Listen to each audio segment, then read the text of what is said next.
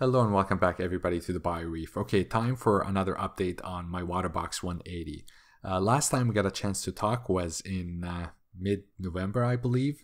I had come back from Hawaii and my tank looked like shit. It was covered in dinoflagellates and all of my acropora were dead. So I decided to give my tank a 1 month blackout, and during that period I had dosed Dino X, which is meant to kind of kill dinos. So what I did after I shot the last video was, the tank looked fairly clean. I couldn't see any dinos or any algae on my rockwork. So I slowly ramped up the lights to about 40% on the radions. And during that 2-week period, there was also no obvious signs of dinos. So I've decided to kind of test the system a little bit by adding some SPS. So I added about 8 new frags of SPS that I got from my neighbor Wally. By the way, it's always good to bank your SPS with somebody you could trust nearby in case you need to restart.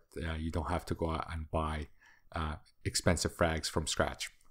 So I added the new frags, and within a couple of days, I started seeing signs of dinos and cyanobacteria on the sandbed and on the rocks. And actually didn't take long at all. So it took about a week with full lights for the dinos and the cyano to come back, and the tank looked as ugly as ever. I quickly looked under the microscope and I confirmed that indeed I was dealing with the dinos and UV sensitive dino. So that kind of gave me some ideas about how to take the battle to a new ground, so to speak.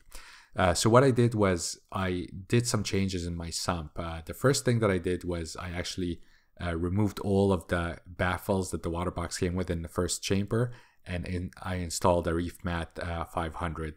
If you're interested about that process, shoot me a comment. I could let you know my experiences. I used the Red Sea Reef sump modification kit to remove the baffles. Overall took a couple of hours and some elbow grease, but it worked, and I was able to get the ReefMatt 500 in. And the ReefMatt 500 essentially allowed me to really scrub the rockwork and the sand and have the ReefMatt capture all of these particles and remove it from the tank right away. That I was really curious about getting a ReefMatt because I hate changing filter socks or cleaning filter socks, and I like the idea that the junk that's trapped in the mat is taking out of the water body really quickly. The second thing that I did was I installed a UV sterilizer. So I got the Aqua Classic 25 watt UV, I believe, and I ran about 300 gallons per hour through it, which is lower than the minimum recommended flow rate, but my understanding is that dinos will require a higher dosage of UV. And sure enough, the combination. One other thing, I've got some tips on here on my previous video, but also on Reef to Reef, was to dose micobacter7, and I dosed about 30 milliliters of micobacter7 every night. And I'm consistently doing so. And I would say the combination of these three things really hit the dinos and the cyano pretty hard. So this is footage of what my display looks like now. Yes, it's ugly. There is a lot of green hair algae. But for the most part, it seems like the dino and the cyano are kind of mostly out of the picture. That's kind of part of the process that I use to beat Dino the first time in my Red Sea Reefer, and the tank kind of got ugly, but it cleaned up nicely afterwards. And I think the combination of the UV, I think probably UV was like the greatest factor here, but I think the additional factor was the ReefMatt just kind of continuously polishing the water and trapping and getting rid of junk. I'm not entirely actually sure if the Australopsis, the dinos I'm dealing with, will pass through my 200 micron filter, but it certainly allowed me to kind of clean the tank a little bit more and just get some of the detritus out of the way that potentially might be feeding the dinos. So overall, I think I'm in a good place right now.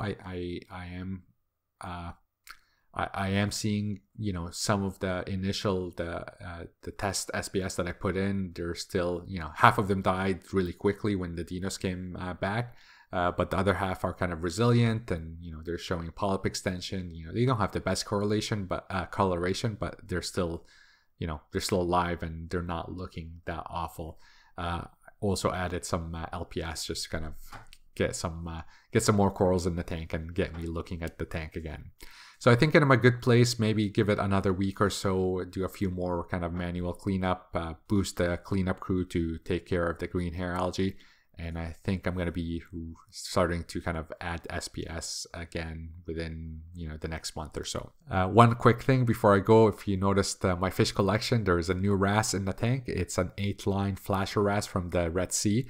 I did have one in my previous tank, the Red Sea Reefer 250, and I loved them. They have like this amazing display.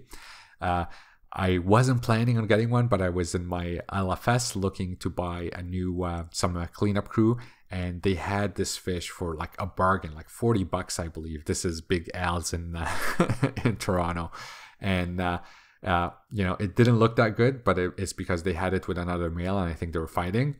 So I think that's probably why it was on sale. So I got him, I QT'd him with the hybrid TTM method, and I put him back, and he's coloring up really nicely and gaining lots of weight. So what a bargain, $40 for an 8-line flasher wrasse. Okay, I think that's all I have for you today. So hopefully in the next few videos, you're going to get to see nice, colorful SPS in my tank and not just like yucky algae on the rocks. And until then, take care and enjoy your reefs. Have a good one, everybody.